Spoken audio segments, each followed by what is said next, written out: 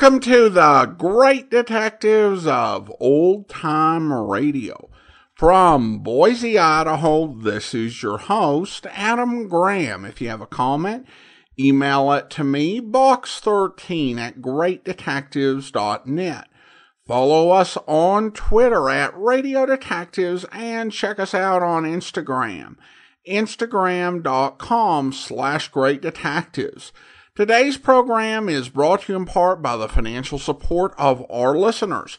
You can support the show on a one-time basis by mailing a donation to Adam Graham, P.O. Box 15913, P.O. Box 15913, Boise, Idaho 83715.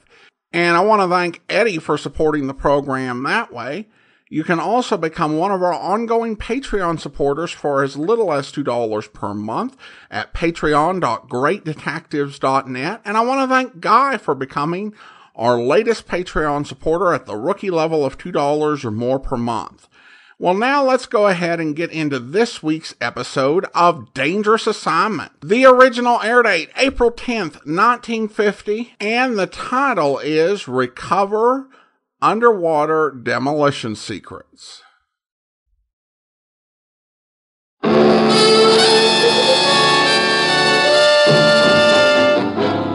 Dangerous Assignment, starring Brian Donlevy as Steve Mitchell.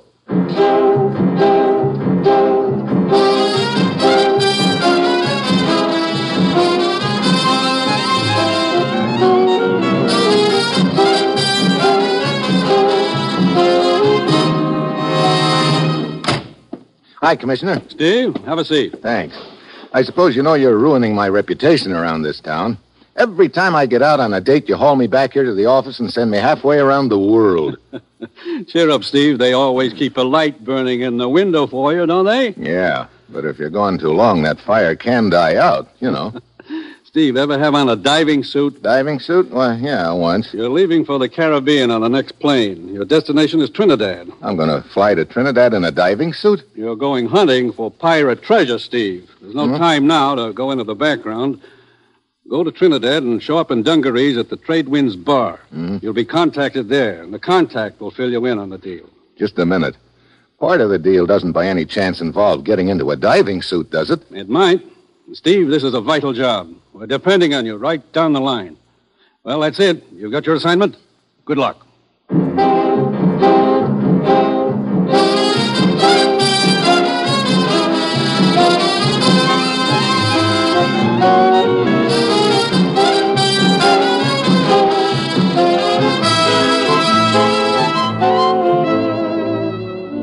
In a moment, tonight's story of Dangerous Assignment, starring Brian Donlevy as Steve Mitchell, colorful, two-fisted government agent. But first, a message from the Ford dealers of America. The 1950 Ford has everyone talking. Here is what Mr. R.L. Bell of Georgia, one of more than 410,000 enthusiastic owners, said about his 50 Ford. I've had my new Ford Club Coupe for 6 weeks and have driven it 6,700 miles. This operation was over all types of roads and under varying weather conditions, from Key West to the Great Smokies. It holds the road better than any car I've ever driven. And in 19 years of traveling, I've owned 8 makes of cars. For my money, it has more comfort than any low-price car on the market.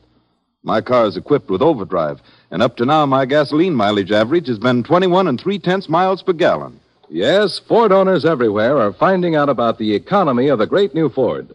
They're saving real money now because of Ford's low price.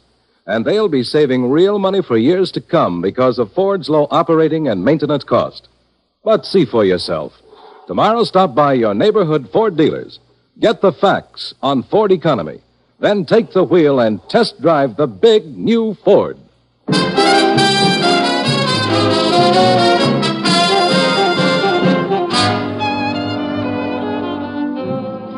Well, this assignment tops them all.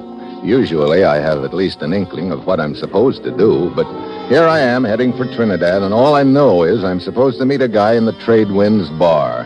It's a hot Tuesday afternoon when I get to Trinidad. I change into dungarees at the hotel and head for the Trade Winds Bar. It's a real keen joint.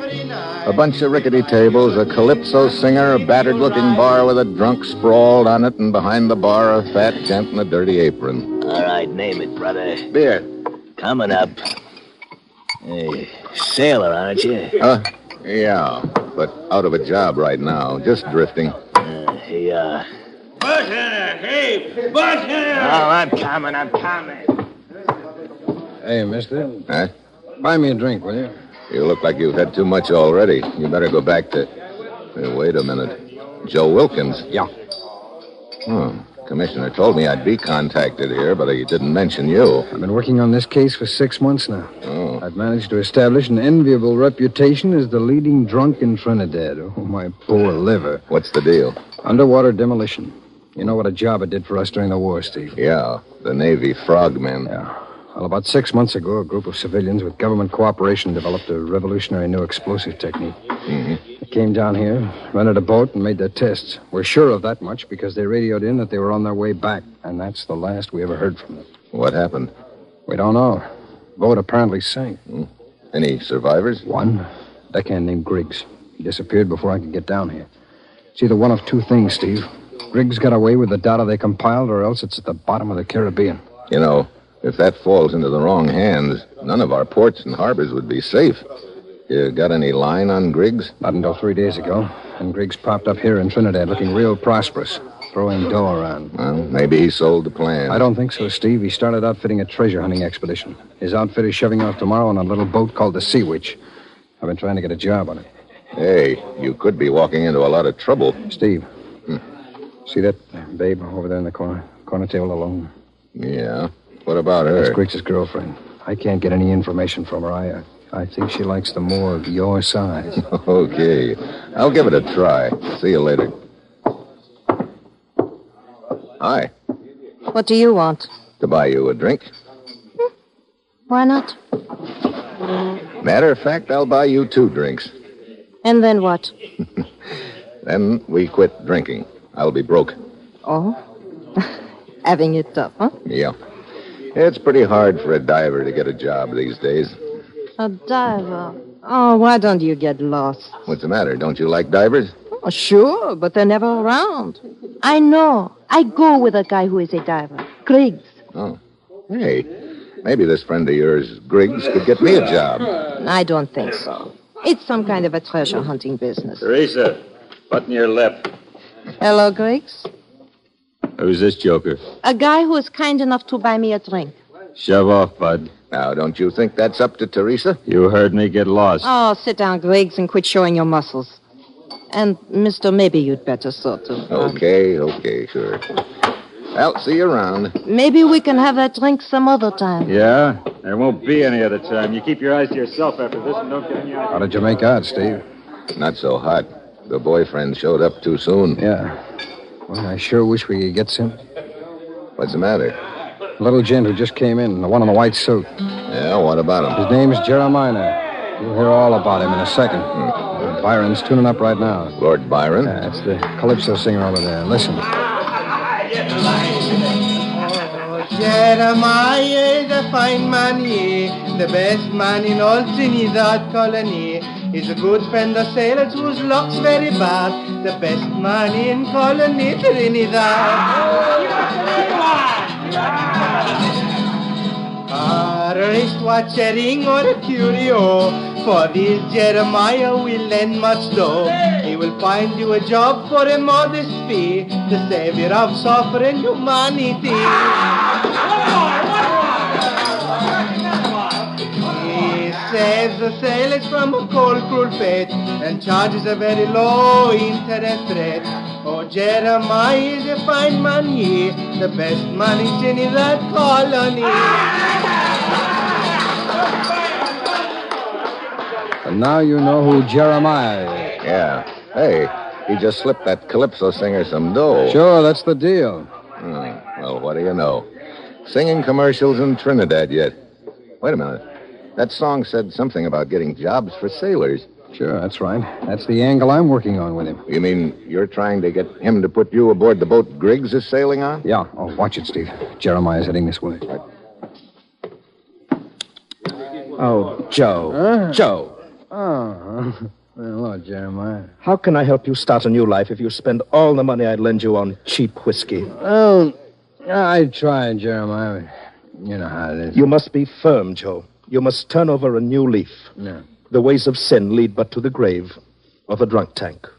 And then how could I ever get back all the money I've invested in you? Work. That is the answer for you, Joe. Work. Yeah. Nobody will give me a job. That's not true any longer, Joe. I have gotten you a job. Huh? On the Sea Witch. You sail tomorrow morning. Hey, you kidding me? Of course not. Joe, I see in you a noble man who has been corrupted by evil companions and unfortunate experiences. I believe in you, Joe. I believe that you will straighten out and take your rightful place in the world. So, I have gotten you a job to help you. That's pretty nice of you, Jeremiah. It was not easy, mind you. It is a small boat with a small crew, some sort of treasure hunting expedition, I believe. Now, just sign this little slip of paper, if you will, please. What is it? Well, the customary agreement, which gives me a small percentage of your wages in return for the trouble I've gone to on your account. Hey, you call 20% small? Why, Joe, after all I've done for you, how can you quibble about such a trifling amount? Okay, Jeremiah, I'll sign it. Just give the skipper this card, Joe. That will identify you. Okay. Well, I must be going now. I have to meet this other deckhand, Nick, and give him a card also. Thanks again, Jeremiah. When a human being is in need, Jeremiah will not be far away. Steve? Yeah, I heard it all. Come on. What? We're going to follow Jeremiah.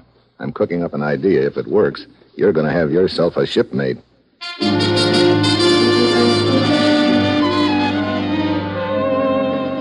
We follow Jeremiah to his office near the waterfront. We wait down the street. Pretty soon, the sailor goes into the office. He's walking like he had quite a few drinks under his belt. In a few minutes, he comes out again, and he's putting one of Jeremiah's cards in his pocket. Come on, Joe. Here he comes. Start walking. Hey. Sorry. Why don't you look out where you're going? Same to you, bud. Now, break it up. It was just an accident. Hey, didn't you just come out of Jeremiah's office? Yeah, what's it to you? Oh, I was just wondering if he was there. I got to find out some more stuff from him about this boat I'm shoving off on tomorrow morning. Oh, the Sea Witch? Yeah, why? Looks like we're going to be shipmates. Yeah? Hey, you sailing on it too, huh? Ah, my name's Joe. Oh, Nick's mine. Ah, this is Steve, buddy of mine. Hi. Hi, Steve. Hey, this calls for a drink, huh? Yeah, I could use one. How about you, Nick? Sure, I can always use one. And this is our last day ashore, too. Come on, let's go.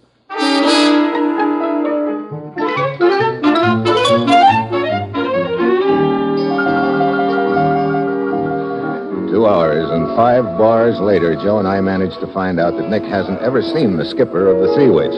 Finally, Nick figures he's had too much. I gotta get out of here. Sure, Nick, sure. Here, give me a hand, Joe. Okay. Oh, easy, Nick. I need some fresh air. Yeah, that's where we're going, Fresh air. outside. There you are. Feel better now? Oh, yeah. Fresh air. It's wonderful.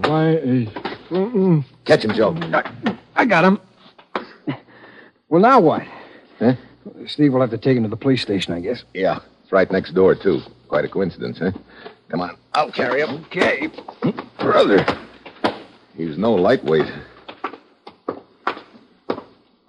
Here we are. Steve, set him down on that chair over there. Yeah. Hello. What's all this? We've got a package for you. He's it. Drunk? Slightly. My name's Mitchell, Constable. Steve Mitchell. Here are my credentials. I say. What can I do for you, chap? You got a nice private cell where you could deposit this guy, Nick? Well, I suppose so. Ordinarily, we'd throw him into the drunk tank. Well, this isn't an ordinary occasion. I'll fill you in on it after you lock him up.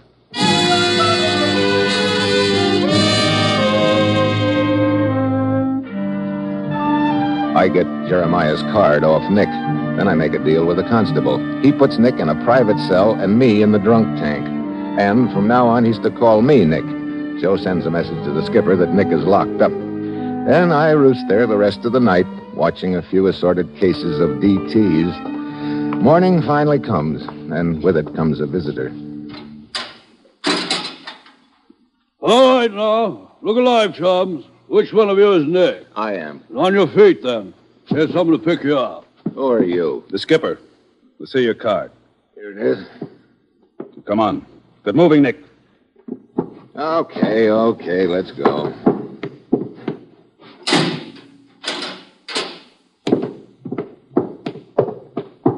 Nick, if I wasn't short-handed, I'd let you rot in a drunk tank. Ah, simmer down, will you?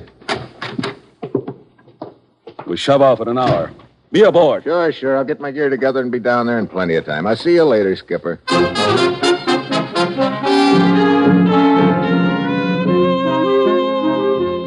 I start down the street in one direction, the skipper goes in another.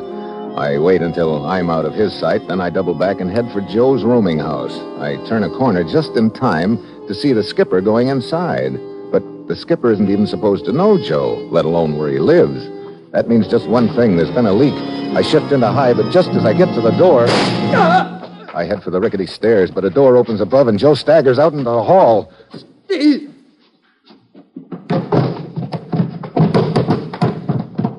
Joe, here, let me... No, it's too late, Steve. The skipper? Yeah. He doesn't know about you, Steve. I told him I was working alone. Get aboard the Sea Witch, Steve. You're on your own.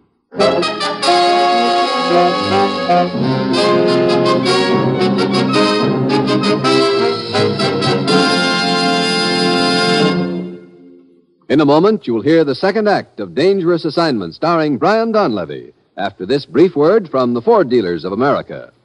All over the country, folks are praising the beautiful new Ford, and no wonder. For this car is a masterpiece of sleek fashion styling. But there's more than style in the new Ford, much more. There's safety, too. Safety that's built into Ford features, into its dependable Magic Action king-size brakes, for example, into its sturdy all-steel lifeguard body, and into its advanced steering mechanism.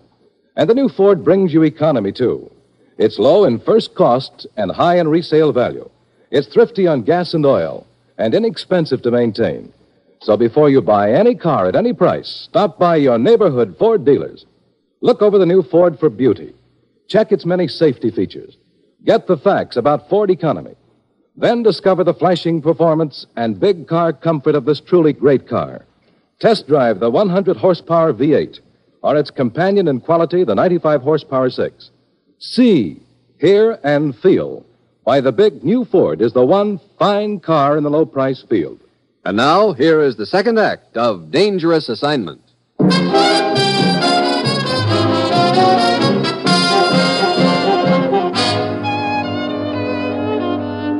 Yeah, I'm really on my own now. Joe's dead. I know the skipper killed him, but I can't tip my hand yet. I have to play it close to the chest. So I go down to the waterfront and get aboard the Sea Witch. Get forward and help Griggs with the lines. We're ready to shove off and we're short-handed. Some rum-dum named Joe didn't show up. Hey, just a minute. What's the matter, Griggs? You're the guy who was making a play for my girl at the Trade Winds bar yesterday. So what? So, what are you doing aboard? Same as you, Buster. I'm sailing on this tub. What? Look, Skipper, get this guy off. You look. I'm the skipper. I run this boat. Yeah? Well, don't forget I'm the only guy who knows where to take this boat. Griggs, you're getting paid for this job, same as I. And the boss says this guy goes. Now, shut up! Sorry, Griggs. Okay. But just remember, I don't like you. That's tough. Yeah, it could be. Now, break it off, both of you. Get busy with those lines. Hey, you, Lord Barn. Yes, Skipper? Hey, that Calypso singer going along, too? Yeah, he's a pretty good deckhand. Now, get that engine started. We're shoving off.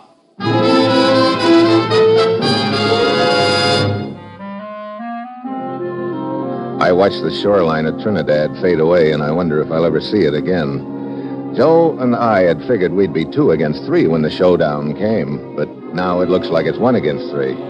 I can't figure out where Lord Byron, the Calypso singer, stands in the deal, so the third day out, I'm on deck when I hear him singing. Oh, the Sea Witch sail on the Carib Sea to hunt buried treasure for you and me.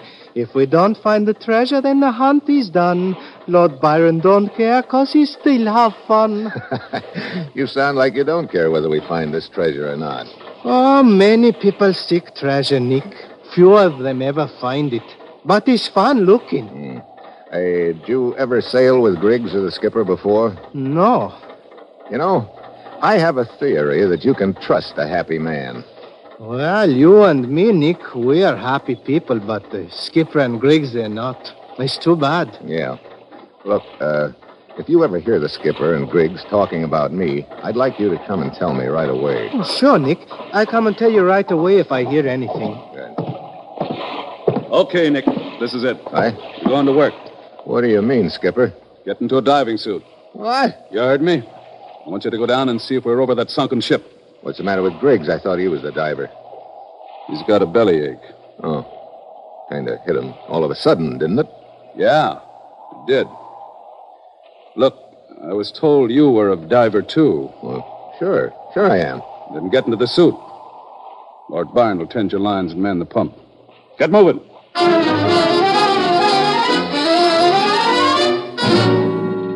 I don't like it. It smells like trouble all of a sudden, but there's nothing I can do. I get into the diving suit. They fasten the helmet over my head, and Lord Byron helps me over the side.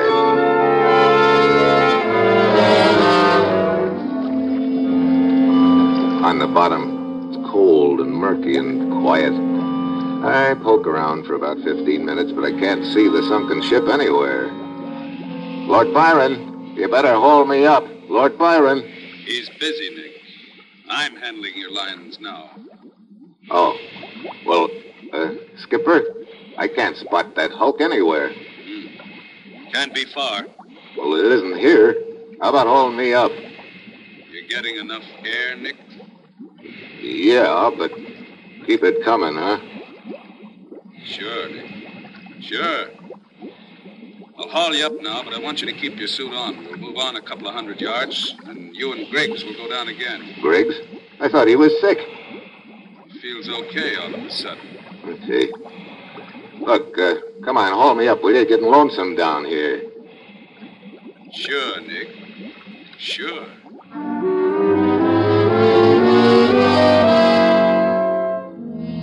I'm sweating plenty inside that suit on the way to the surface. For a couple of grim seconds, when the skipper was asking me about my air supply, I figured he was onto me and playing cat and mouse. Yeah, it was good to get that fishbowl off of my head.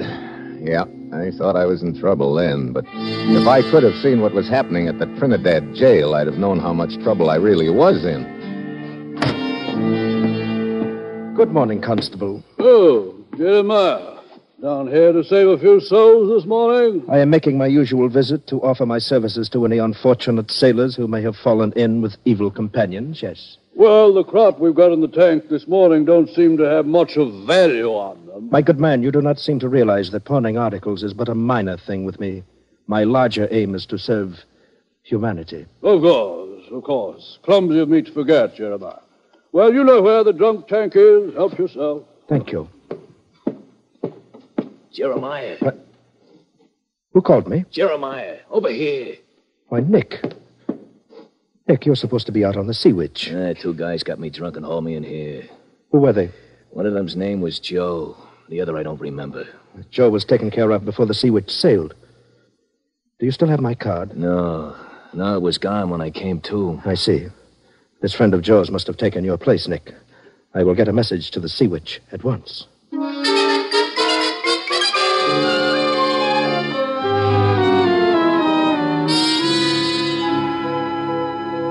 All set, Nick? Yeah, I guess so, Griggs. Where's the skipper? Up in the radio shack. There's a radio message coming in. Lord Byron here can let us down and handle the pump. Sure, Griggs. Okay. You go down first and wait for me. Don't do anything until I get down there. Okay. Screw his faceplate on, Lord Byron. Sure, Griggs. Okay. Lower him.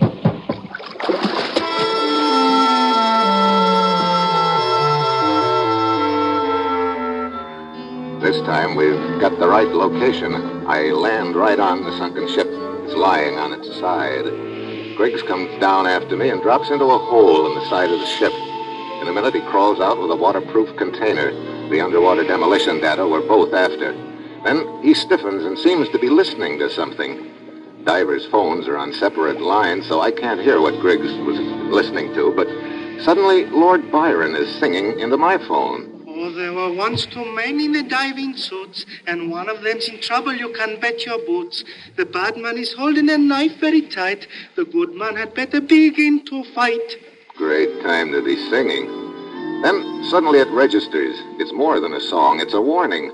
I turn around just in time to see Griggs bringing his knife through the water toward my diving suit. From then on, it's like a slow-motion movie.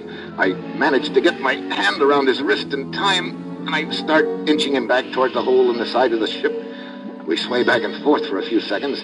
Then I finally get my shoulder against him and shove. He topples over into the hole. There's slack in his cable. I take a turn around the beam. Then I fish my own knife out of my belt and cut his phone line. Lord Byron, haul me up. He's a little unconscious right now, Nick. Whatever your name is. Huh? I just got a radio message about you from Jeremiah. Jeremiah? Oh, so he's the big boss. Yeah. It looks like that message came just in time. With you on the bottom, and me on the surface. I got news for you, brother. You're not coming up.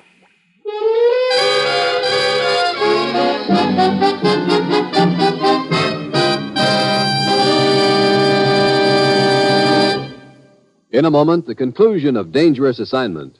Now, a brief message from the Ford dealers of America. Owners everywhere are raving about their 1950 Fords.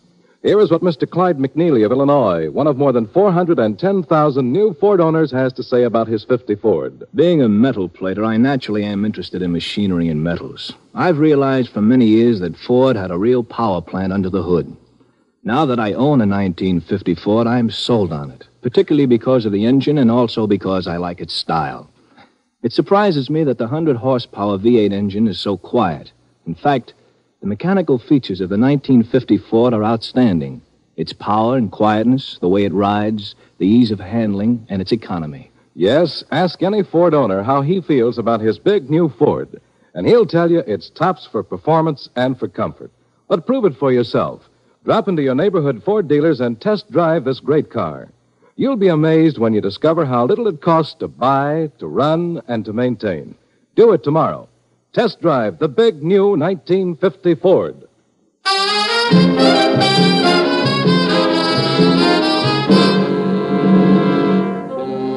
Did you hear what I said?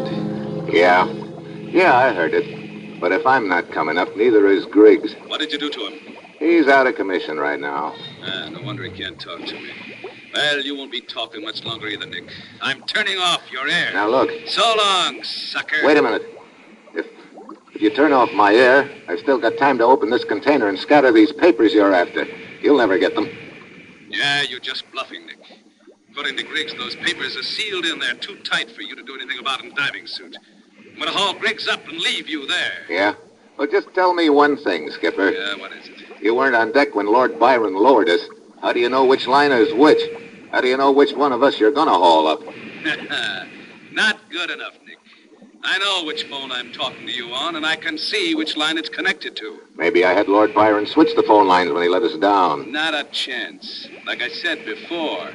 So long, sucker. I played my last card, and he trumped it. I stand there with a sick feeling in my middle as I watch Griggs' line tighten with a jerk, and suddenly I know there's only one thing more I can do. Well, so you did switch phone lines on me, huh? Thanks for the tip, Nick. I knew if I jerked your line hard enough, I could get a grunt out of you.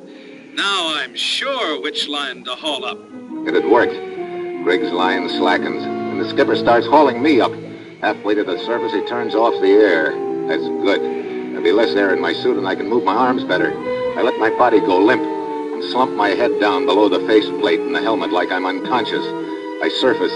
The skipper hauls me up on deck and unscrews the faceplate. Okay, Griggs. You'll be all right. You guessed wrong. Nick! Yeah, come on, Skipper. Let's bump heads. Oh. Nick, you okay? I tried to warn you. Yeah, that warning came just in time. Thanks, Lord Byron. When I get out of this suit, I'll untie you, and we'll haul up Griggs and head for Trinidad. And Jeremiah. Untie you? Jeremiah? You know, Nick, this almost sounds like a calypso song. Huh? Oh, yeah. Well, then, I might as well finish it. How's that thing go? Oh, Jeremiah was a fine man, he, until he sent his bad boys out to sea. They got all fouled up down near the equator. Now Steve and Lord Byron bring back the demolition, Dater. How's that? Nick, in the future, I had better sing the calypso. Yeah, maybe you had better.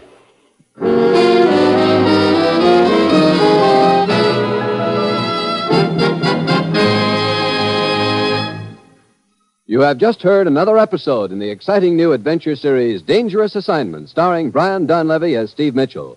Dangerous Assignment, written by Bob Reif with music by Bruce Ashley, is directed by Bill Karn. Be with us next week at this time when Brian Donlevy, starring as Steve Mitchell, will embark on another Dangerous Assignment.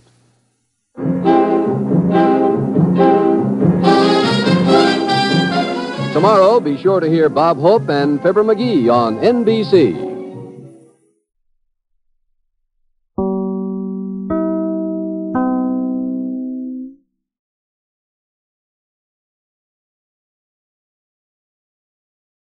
Welcome back. Well, a really fun episode. I loved having a Calypso-themed commercial in the bar. That was just great. I don't know who did the Calypso singing, other than, of course, the last one with Brian Donlevy. Jester Hairston, the great and talented artist in so many genres, did the Calypso singing and played King Moses on Bold Venture. I can't tell who's doing it here. I don't think it's him. The voice of King Moses is a bit softer. I do think it says something about Steve as a character that he would try to sing a Calypso song. It kind of goes into his sense of his adventure and his willingness to try new things, at least once. I mean, most folks expect that they would probably be bad at singing Calypso songs. Steve Mitchell actually now knows he's bad at singing Calypso songs. Other aspects, I liked the sound effects. They did some good work when Steve was wearing the helmet, and they timed it, I thought, really well, so you would hear the effect when Steve had the helmet on, and even when he was narrating, he'd narrate with the helmet on. And then it would change, immediately. So it had a nice sense of realism about it.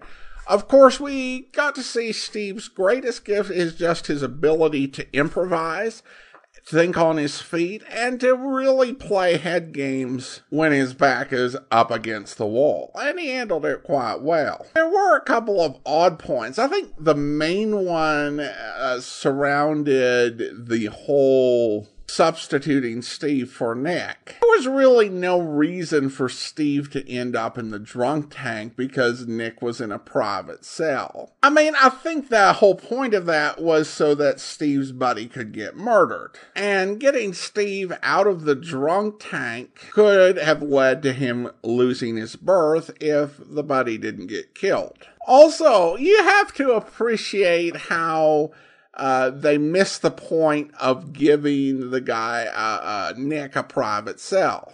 Okay, so let me just go ahead and explain this to you. We need to hide this guy away. We don't want him in the drunk tank. Can we put him right by the drunk tank so that if anybody who happens to come by looks for him can find him? Oh, sure, you can go ahead and do that, but don't put him in the drunk tank. Put him in the private cell. But other than those two nitpicks, I thought this was a really good, suspenseful episode with a solid soundtrack. Now, of course, the program was sponsored by Ford. Ford would not become a regular sponsor of the program, although they would sponsor another episode. Dangerous Assignment would have network sponsors on and off for months, most notably Wheaties. The 1950 Fords featured a lot of classic designs, and if you have any appreciation for cars from that era, I definitely encourage a Google search, because there's some great car designs to be seen. All right, well, listener comments and feedback now. And Eddie sent a note along with his donation. I've been listening to your show for over 7 years now and really enjoy it, because it's presented very well with great variety and novelty and fun. I'm very nostalgic about early radio. It expands my imagination, and I like to rest my eyes from the TV and relax. Your analysis is something I always look forward to from each show. So it's certainly a great learning experience. Thank you. Wishing you continued success. Well, thanks so much, Eddie, and I appreciate your support and your kind note. I love audio drama and love audio programming in general, even the non-dramatic stuff. The internet really hit big when I was in my mid-teens, 15 or 16, and I played with a lot of stuff and experimented with so many different things that were coming out on the internet. I remember the very first audio program that I tried to do. It was me and my brother goofing around pretty much. And we recorded an audio program. I think we were using like the computer recorder. And the website, it took forever to upload because we had dial-up internet. And the website streamed the audio with Real Player, because nobody had the bandwidth to download files. So we had these crummy sounding real audio files that took forever to produce. But I thought it would be nice to be able to actually do a radio program online. And then within a decade, podcasting would come and we'd get on that bandwagon. And really, it's incredible to be able to share this. And I'm truly blessed to have been able to make so many episodes and having so many folks out there listening.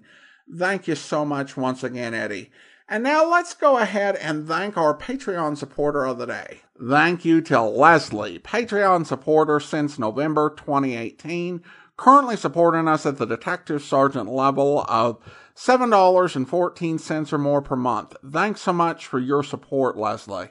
And that will do it for today. If you're not subscribed to this podcast, you can subscribe using your favorite podcasting app, including Apple Podcasts, Google Play, TuneIn, or the Amazon Music app at amazon.com/OTR Detectives. Also, if you're enjoying this podcast, please rate and review it at any of those places where you download your podcast from. We'll be back next Wednesday with another episode of Dangerous Assignment, but listen tomorrow for Philo Vance, where... Quite a party going on in there, Eddie. Huh? Who are you? My name is Vance, Philo Vance. So, your name's Vance, and so there's quite a party going on in there. So? What's the occasion of the celebration? Oh, kind of a party to announce a new benefit organization. Yeah, that's what it is. A benefit organization. Whose benefit, besides your own? Look, Vance, I know all about you. You're supposed to be smart, and you're supposed to be tough. Right now, I got a phone call to make. You're going to be smart and let me make it, or tough and try to stop me? It might be very smart to stop this entire organization right now. Yeah? Eddie, I have an idea the district attorney wants to see you. So let him send me a summons. He did better than that. He sent me. You sure you know what you're doing, Vance? You yourself said I was smart. I take it back. You're an egghead. Now get out of my way. Seems to me I said you and I were going to see the DA. Seems to me I said get out of my way. Now, get. Or what? I hope you'll be with us then. In the meantime, do send your comments to Box13 at greatdetectives.net. Follow us on Twitter at Radio Detectives. And check us out on Instagram, instagram.com/greatdetectives. From Boise, Idaho, this is your host, Adam Graham, signing off.